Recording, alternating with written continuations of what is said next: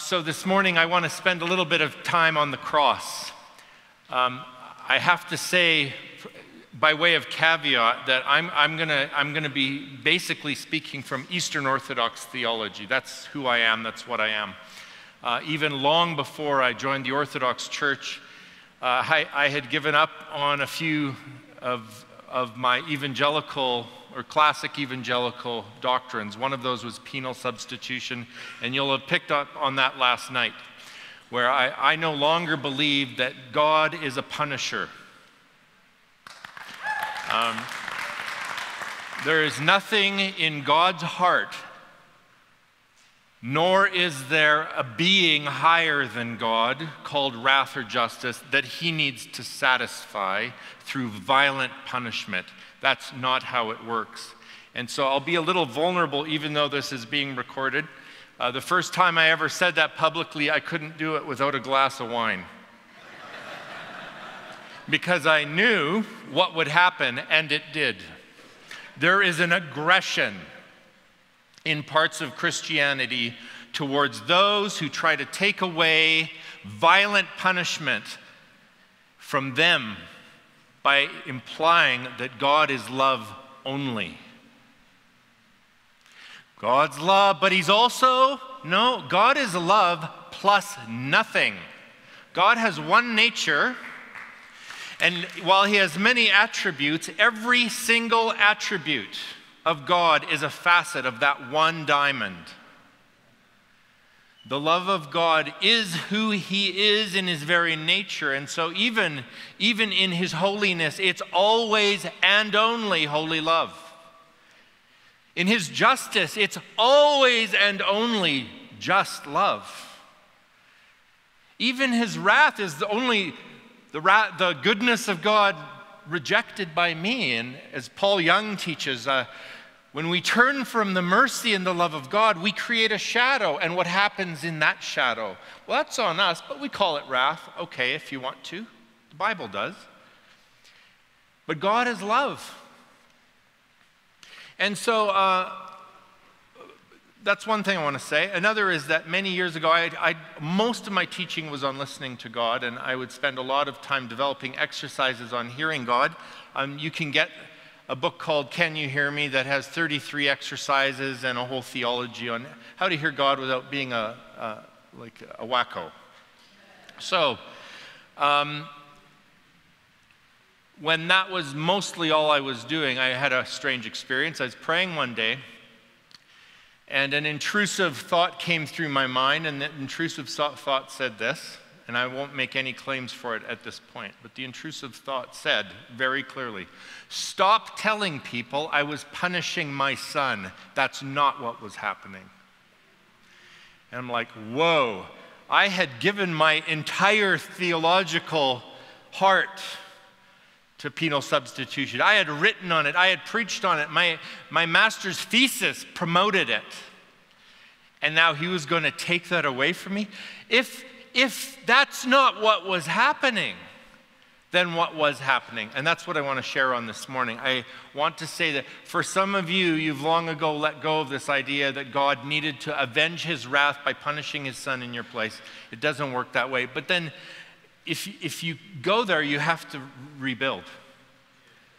What does the cross mean? I was told, well, you're an enemy of the cross now. You don't believe in the cross. You don't believe in sin. I'm like, yeah, I do. It's like, well, then what's the cross about? It's like, let me tell you. And this took 13 years of mentoring by a retired Orthodox monk. And I'll be sharing from that. And this is the historic Christian tradition. So I'm going to share today that, number one, the cross reveals the love of God.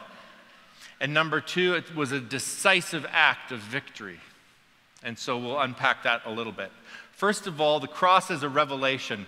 God sent his son into the world in part to reveal his own nature. What is God like? Let me tell you, he's exactly like Jesus. And it's not like, well, there's Jesus, but there's also this other side. No, all the fullness of God dwelled in Jesus in bodily form. How much? all the fullness. And that there's an old Latin phrase that we could translate from the West. It says that all the operations of God in this world, well, that's a strong statement. All the operations of God in this world are undivided. That means anything Jesus did, Father, Son, and Holy Spirit were doing through Jesus. And all this fullness is in there. And Jesus then is for us the image of the invisible God. And that image is profound and infinite and constant, unfailing love. Over and over and over. As you saw, I tried to suggest with the chairs last night. Eternal pursuit of us. And so we look at Christ, we look at his life, we look at his ministry, and then it comes to this incredible climax on the cross, where the cross then becomes our clearest focus on the nature of God. Isn't that amazing? If you want to know what God looks like, you look at the cross, and when you bring it into sharpest focus possible, it's cruciform. That means cross-shaped. The cross is a revelation of three aspects, at least, of the love of God that I'll share. That it's the self-giving, radically forgiving, co-suffering love of God. I'll unpack those. First of all, the cross shows us God's self-giving love. Some of the early fathers would call it God's self-donation. He is always pouring himself out like this infinite spring, a waterfall that can never dry up or stop. And religion would tell you, paddle harder. I'm telling you, it doesn't matter how hard you paddle, the waterfall won't increase. Because it's infinite. Religion will say, don't be lazy.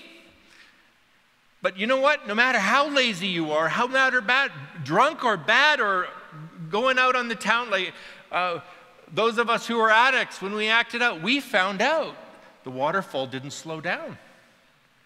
Infinite. It can't ever increase or decrease because it's infinite, but it's not static. It's always flowing, always pouring, always giving. Now, of course, sometimes God will say, you need to paddle a little harder here or you're going to hit those rocks. And sometimes I hit those rocks. Sometimes he'll say, you need to stop paddling so hard or you're going to hit your wife's canoe. Right? But those are quality of life issues. Don't drink so hard. Okay. Why? Will you love me less? No, because you'll have a hangover. Oh, okay. So it matters how you live, but it doesn't affect the flow of God's infinite love. It can't. So we've got this self-giving love of God, but we see it especially on the cross, where we read that in Philippians 2, that Christ emptied himself and came and took the form of a servant. Now, I used to think that meant he was like this almighty, all-powerful emperor in the sky, and then he temporarily became humble and like even weak somehow, and he's now slumming it with us peasants, but it was sort of pretend, because then, boom, the resurrection, he goes back to being Zeus. Oh, wait. No. What the cross reveals is that from all time and all eternity, God has been a self-giver and a self-emptier. Even in the community of the Trinity, always giving love, deferring, reciprocating. There's this incredible, beautiful, self-giving love in the Trinity that gives rise to a self-giving love that says, let's create all things. And so the very creation of God is a self-giving event. The incarnation of Christ into this world as a man is a self-giving event. But on the cross, we see it come into clearest focus, where he gives his own life for the sake of the world. This means that he's always been humble. He's always been a servant God. He's never been the tyrant king that just gets his own way. It's been all about self-giving and making space for the other, Father makes space for Son, who makes space for Spirit, who makes space for Father. Father, Son, and Spirit make space for the world, make space for natural law, make space for human freedom, make space for you, make space for rebellion and crucifixion, and then overcomes it. Not by coercion, but by resurrection and life. And so this incredible self-giving element, we need to understand this about God. How much more will he freely give you all things? Romans 5 says, right? Self-giving, radically forgiving. I was interrogated by a 9-year-old. It was a wonderful experience. It took about 3 days. I ended up on a holiday, and these other parents were with us, and they had this kid, and they're like, we want to apologize in advance. He has 1 million questions for you, and he's been preparing them for months. I just want a suntan and do some snorkeling, but there's nothing like an inquisition from a 9-year-old, so we went to it, man. It was awesome. He starts out, he said, where will I begin? On the cross, when Jesus said, Father, forgive them, do you think the Father said yes? And I said, what do you think? And he said, I think Jesus always prayed in the will of his Father. And so if the Father said, forgive them, he did. I'm like, that sounds right to me. And he said, who is them? Who do you think is them? Jesus asks twice as many questions as he answers in the Gospels. So can I. All right? And he said, well, I suppose that would include even the priests in the Sanhedrin, right, that condemned him. I'm like, yeah, that sounds right, them. He said, I suppose it would include the Romans and like Pilate and the soldiers that beat him up and stabbed him and all that, right? And I'm like, yeah, that sounds right. He said, do you think it includes Judas? I'm like, what do you think? And he said, well, do you think Jesus loved Judas? I said, what do you think? And he said, well, I think he really loved Judas because he invited him to be his disciple. And then he said, do you think Judas loved Jesus? I'm like, what do you think? And he said, I think he did because he followed him. When Judas followed Jesus, and Jesus sent out the 12 to do miracles, did Judas go do miracles? Or did Judas stay at home and Jesus is like, oh, there's 11 again. Well, I'll partner up with Thaddeus here. No, probably Judas was out there laying hands on the sick, casting out demons, maybe. You know, it's like, this was kind of making my mind get bigger. And then he said, I think we really know that Judas loved Jesus. He said, do you think Judas was sorry that he betrayed Jesus? I'm like, I don't know. What do you think? He says, well, I think he was really sorry. I'm like, why do you think that? Well, he threw the money back in the temple, didn't he? I'm like, yes, he did. Said, do you think if Judas hadn't killed himself, that Jesus forgave him? Like on the cross he forgave him? And I'm like, well, yeah, he did that with Peter, right? And he said, what about now? Like, where do you think Judas is? I'm like, well, what do you think? And he said, I think Jesus went down into Hades, didn't he, to preach to the dead? Yes, the Bible says that. Jesus went down into Hades to preach to the dead. He said, do you think Judas was there? It's like, where else is he going to be? He said, do you think when Judas heard Jesus preaching to the dead, that he said yes to Jesus? I'm like, I don't know. Nobody knows. And he said, do you think it'd be okay if I prayed for Judas? I'm like, ask your priest. And your mother. So he did, and his mother and his priest said, yeah, that would be okay. These are the advantages of being Orthodox. You get to pray for anybody. And so here's my caveat. I'm Orthodox. I won't be in agreement with all the speakers here, and you won't be in agreement with here, but you bring in an outsider, you get a different angle, right? That's a good thing. So what am I saying about that? Oh, radically forgiving. How radical? That was the kid's question. How far does this forgiveness thing go? Does it go just to your friends who've offended you? Or does it go to your enemies? How about your murderers? How about your best friend who betrays you to murderers? How about to those in hell? Oh, well, I'm very hopeful about this, that the forgiveness of the Lord Jesus Christ is far more radical. It's wider, higher, deeper, and longer than you can grasp or understand and can hang on to. And you will need the power of the Holy Spirit even to get a glimpse of it, because it is beyond what you ask or imagine. And I have a big imagination. Not as big as my 9-year-old friend, but I'm working on it. Radical forgiveness. There is something, I was preaching on this recently, and a woman gave a testimony after, and she said, as you were preaching on Jesus opening up even the gates of hell, I became more and more furious. And she's a grace person. But she needed there to be some kind of violent satisfaction that would somehow satisfy her justice. Because you see, a policeman had shot and killed her son not all that long ago. And she embraced grace, but when she realized that embrace might have to include that guy, actually what it did, it transformed her. It set her free.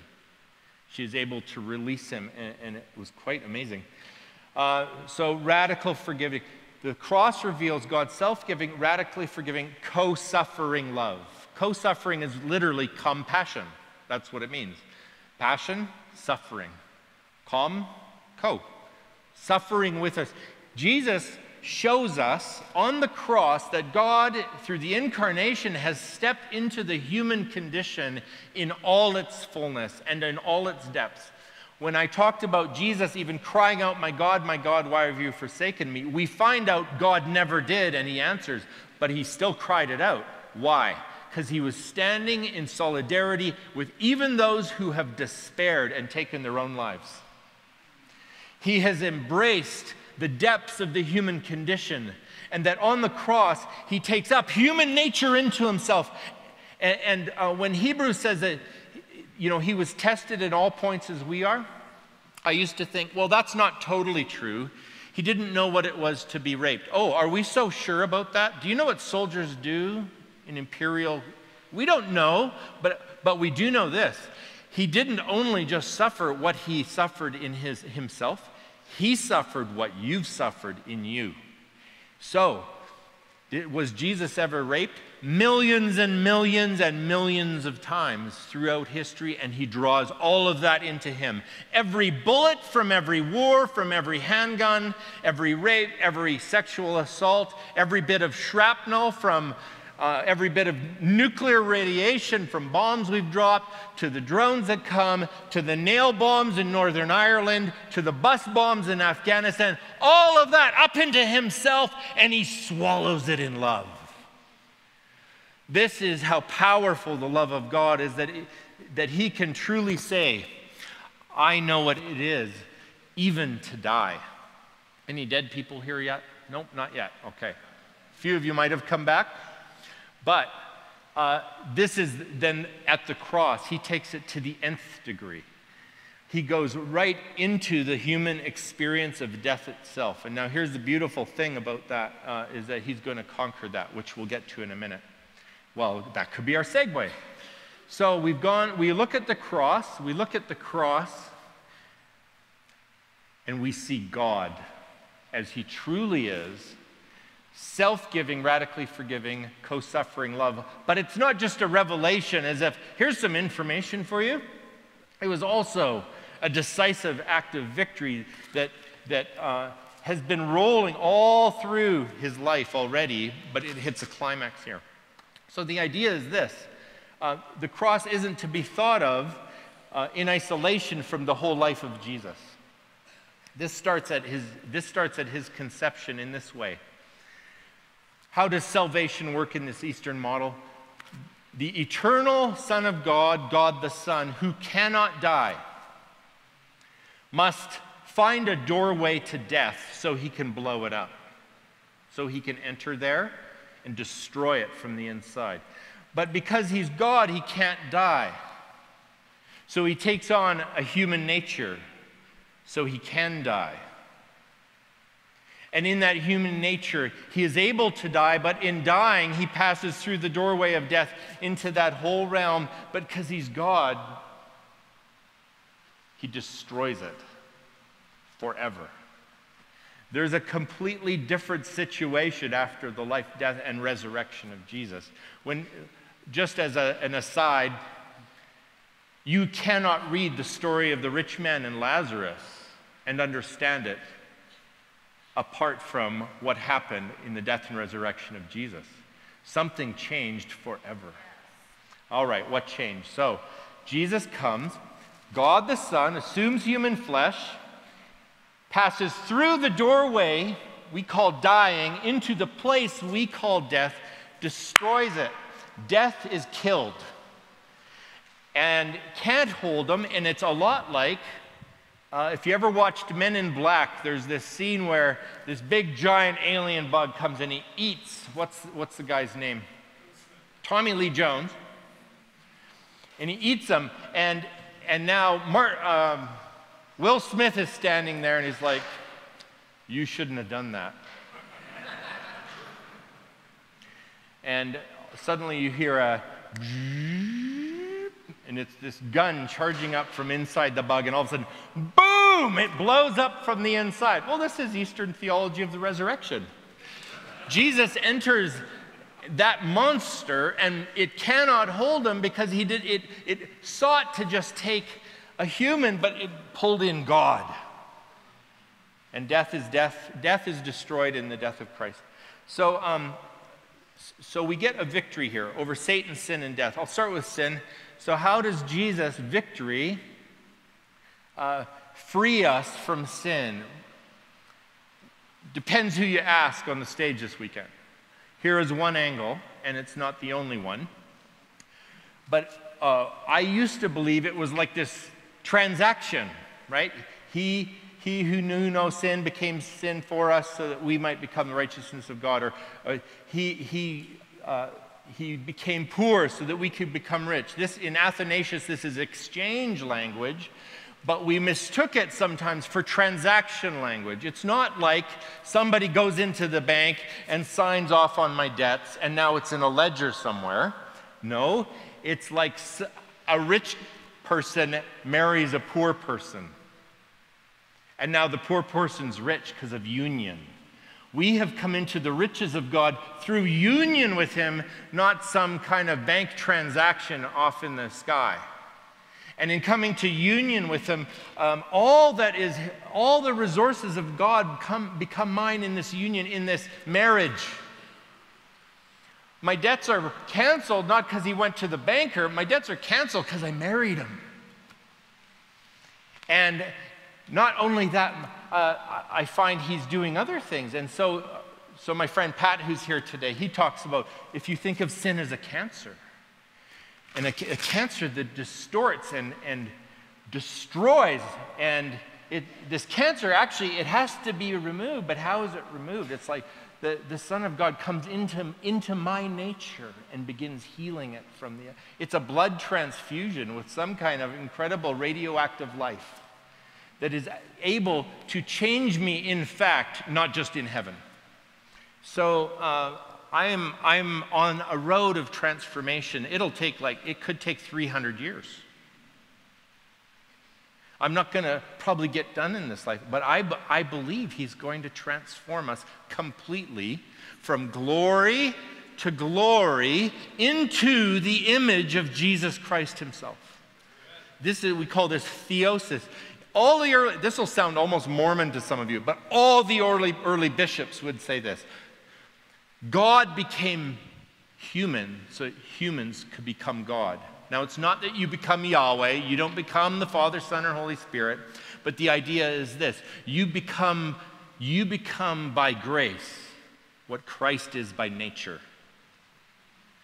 And that means you'll be glorified into the image of his Son. And here's the ironic thing. You'll still be you. You'll be more you than you've ever been. It will not be about eradicating your personhood or making you not you. Oh no, it is the you that you were always meant to be, your true self that at its deepest level. All right, so self-giving, radically forgiving, co-suffering love, victory over sin. Also, victory over Satan. No, I'm a charismatic, small c. Done the whole exorcism thing a lot, pretty good at it. Except I have some questions about that. It feels like kind of weird in light of that Jesus said in the Gospel of John, now, talking about the hour of his death, now the prince of this world is driven out. So why am I repopulating heaven all the time with scary creatures?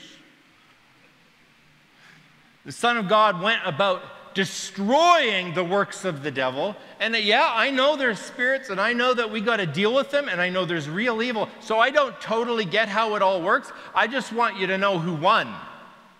There is a ruling spirit over Denver, and its name is Holy.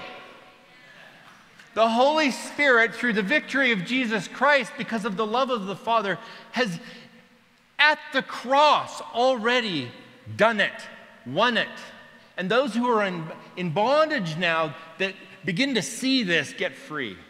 And so it's not like, oh, I got to go make my transaction again. It's like, I'm going to go meet the victor. I got to let the victor do what the victor does. But the battle's done, you guys, as of the cross. It's a mighty victory over sin, over Satan, and now we'll mention death again.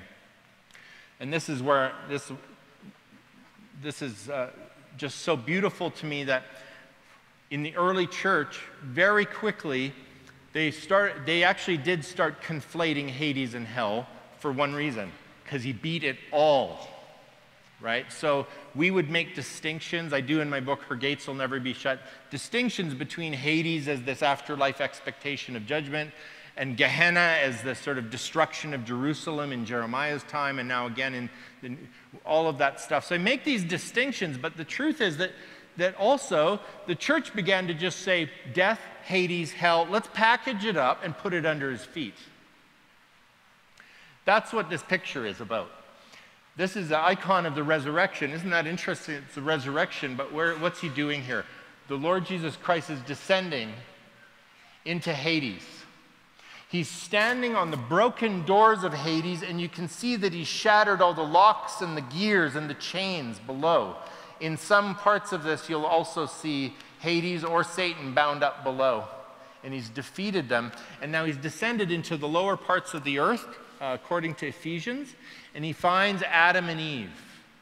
And as he draws Adam and Eve up, he's drawing human nature up. This is the imagery here. He enters death and Hades and even hell itself and draws up human nature, lifts it up, and a train follows him. He takes captivity captive, it says in Ephesians. It's like a parade forms behind him. Where did we get this idea? Well, partly Ephesians, partly 1 Peter, but also we have something where we get more details about what they're alluding to. These are allusions, but we actually have a whole narrative. Narrative is in the Gospel of Nicodemus. It's really kind of a funny little book. It was considered an Orthodox gospel, but it doesn't get into our Bibles because it's not really about the life of Jesus. So it's not meant to be in our New Testament, but it also was not considered heretical. And what it is, it's an exploration theologically of Christ's victory over Hades. And here's the picture, but the words go like this, that Jesus Christ is going to die. And Satan and Beelzebub and Hades, I think, they're talking, and they're like, something's going on, and I think it's Satan says to Hades, what's going on? And Hades says, John the Baptist is here, and that's not a good sign. Why is it not a good sign? Because he's preaching, and he's a forerunner. In the Orthodox Church, we don't call him John the Baptist. Usually we call him John the Forerunner. And if John the Forerunner is preaching in Hades, guess who's coming? They cut away from the scene, and you've got John the Baptist. Maybe he's got a head here and one on under his arm. And he's preaching, and he's saying, Jesus of Nazareth is coming here, and when he comes, he will preach good news, and when you hear the good news, you should respond. We cut back to Hades and Satan now, and Hades is like, go out front and see if you can prevent him from coming in. Why is that? Because if he comes in, this show is over. And then Jesus comes in. And that's where he makes his way all through the caverns and the darks and the depths of Hades, down into the very bottom. And there's Adam, there's Eve, grabs them by the hand and leads them out. And as he does, a stream of people flow behind him. Now, in the early church, there was some debate. Well, does everyone follow him, or do just some follow him?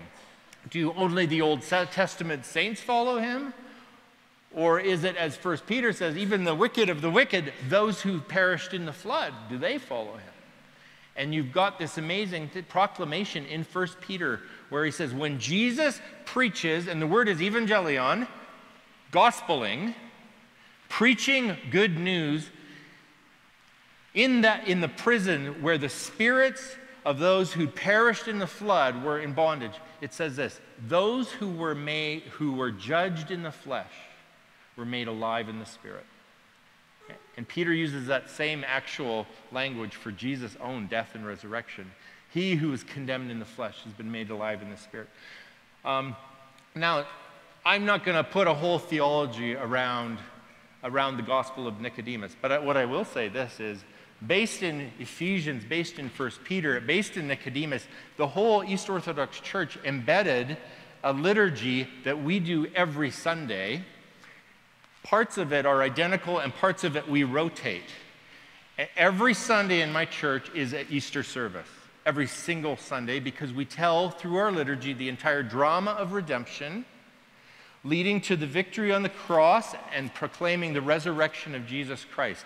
As part of that liturgy, we have something called the octoechos. The octoechos are a part that during the Matin church service, we chant. And the predominant, overwhelmingly predominant theme of the octoechos is Jesus' victory over death for all, and his resurrection for all, and this salvation provided for all. And I'm going to chant it to you, because that's what I do. So sometimes I wear robes and I swing incense. You got to know this, okay? So picture that, and we're chanting, and I'm going to just throw up my hand when I say all. And this is a selection of a bunch of the octoechos for you. You are willingly nailed to the cross, O merciful one, and laid in a tomb as a mortal, O giver of life. By your death, O powerful one, you crushed its might, for hell's gatekeepers trembled before you. You raised with you the dead from every age. Death gave up the dead it had swallowed, while hell's reign, which brought corruption, was destroyed when you rose from the tomb, O Lord. You opened the gates of hell for the souls from every age. When the Savior went down as a mortal to the prisoners, the dead from every age arose with him. You rose from the tomb on the third day and made life dawn for the world. As giver of life and God, establish my mind to do your will. When you rose from the dead by your power, O Savior, you raised up with you the human race, granting us life and incorruption. Christ has despoiled hell, as alone mighty and powerful, has raised up with himself all those in corruption. Let us praise as Almighty God, one who rose on the third day, smashed the gates of hell, and roused the age-long dead from the grave. Therefore hell groans, death laments, the world exalts, and all rejoice together. For you, O Christ, have granted resurrection to all. When you, O supremely exalted, had willingly for our sakes became as one, with no help and a slain corpse among the dead, you freed us all and raised us up with you for your mighty hand. You are the light of those in darkness. You are the resurrection of all and the life of mortals, and you have raised up all with yourself, despoiling the might of death, O Savior, smashing the gates of hell, O Word. And when the dead saw the miracle, they were amazed, and all creation rejoices in your resurrection. Having been nailed to the cross, you've poured forth salvation, O Christ, to all people. Your soul made divine, O Savior, plundered the treasuries of hell and raised with it the souls from every age, while your life-bearing body became a source of incorruption for all. Before your death, O Christ, you raised Lazarus from hell, dead for 4 days, thereby shaking the power of death and foreshadowing through the raising of one beloved man the salvation of all people from incorruption or from corruption. Hell rules the race of mortal men, but not eternally. For when you were placed in the grave, O powerful one, you tore asunder the bars of death by your life-creating hand and proclaimed true deliverance to those sleeping there from ages to ages, since you, O Savior, have become the firstborn of the dead. Amen. So this is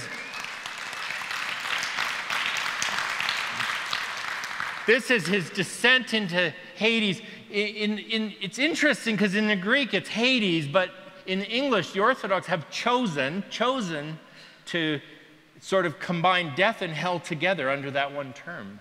And that as he's conquered death, he's conquered hell. As he's emptied death, he's emptying hell. So this is, to me, it is very hopeful, but to clarify, not mere hope. Mere hope is wishful thinking. My hope is Jesus Christ. And I can cast myself on that hope with a lot of confidence. And so it seems to me that there's this incredible Eastern heritage about the conquest of hell that we forgot in the West.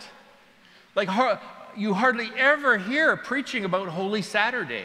And what happened between Good Friday and Easter Sunday, he went down, he preached, he conquered, he came back, and he brought a boatload of people with him.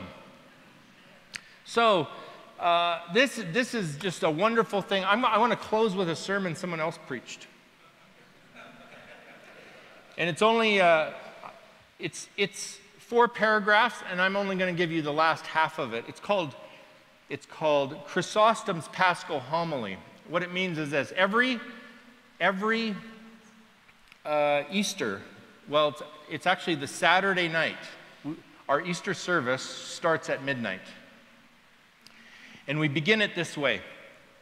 We all go outside and we light candles and we circle the church 3 times and we sing about the resurrection of Christ. And then we come to the front door, and the priest, who is dressed up as Jesus in victory in a kingly robe, he bangs on the door, boom, boom, boom, and it's like, who is it? It's the King of Glory. Open the doors that the King of Glory may come in. And you hear from behind, who is this King of Glory? The Lord, strong and mighty, the Lord, mighty in battle. Open the doors that the King of Glory may come. Who is this King of Glory? Boom, boom, boom. And you do this little thing. And it's like, in one way, you're entering the doors of the church, but in another, you are depicting Christ's demand to enter the gates of hell and death.